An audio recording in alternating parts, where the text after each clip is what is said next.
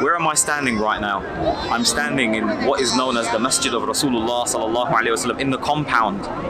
However, do you know that every single part of this land represents a piece of history?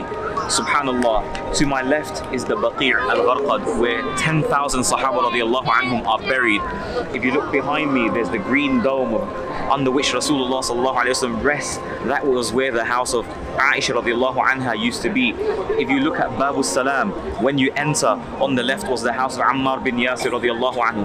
After that, there was the house of Abbas radiallahu anhu. 6 pillars in, there's about 11 pillars from front to back, which was the original markings of Rasulullah sallallahu alaihi wasallam's masjid.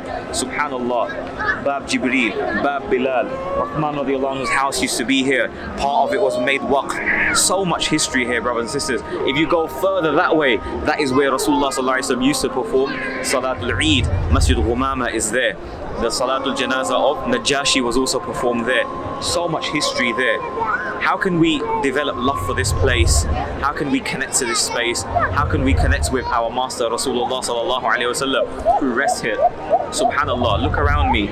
It's about close to midnight and there are hundreds and thousands of people, all lovers of Rasulullah sallallahu alaihi wasallam, that came here to show their love, to connect with Rasulullah sallallahu alaihi wasallam. Rasulullah sallallahu alaihi wasallam said, I long to see my brothers. The Sahaba said, are we not your brothers, O Rasulullah? He said, you are my companions, my ashab, but my brothers are those who have not seen me. They will come after me, but they will believe in me, and I long to see them. Rasulullah longs to see me, he longs to see you, he longs to see all of us. He sacrificed so much for us. Let's come and learn about Rasulullah sallallahu alaihi wasallam at ISB Seerah conference, where we'll be hosting inshallah amazing speakers, and we'll have numerous sessions, nasheed and other things inshallah about Rasulullah sallallahu alaihi wasallam status. Inshallah we'll see all of you there. Assalamu alaikum wa rahmatullahi wa barakatuh.